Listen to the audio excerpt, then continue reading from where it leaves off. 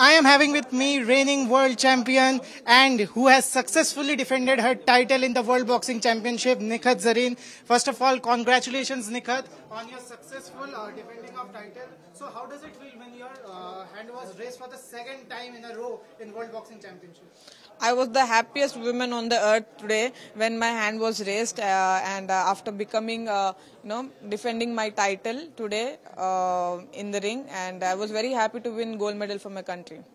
So, after a very technical fight, what was your strategy? Because you have got hurt on your lips also. So, what was your strategy? So my strategy was to be aggressive since round one and dominate the whole 3 rounds.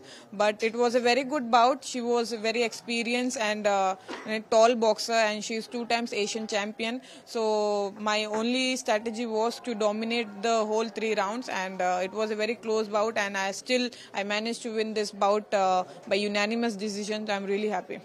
What was your entire takeaway from the championship, and what is the next big aim of yours in your career? Because 2 world championships, what is your next big aim? The championship was a really good experience for me. It wasn't easy for me because since day one I'm boxing, and back to back was very tough for me, especially in the 50 category, because I have to cut down 2 kgs to box in this category.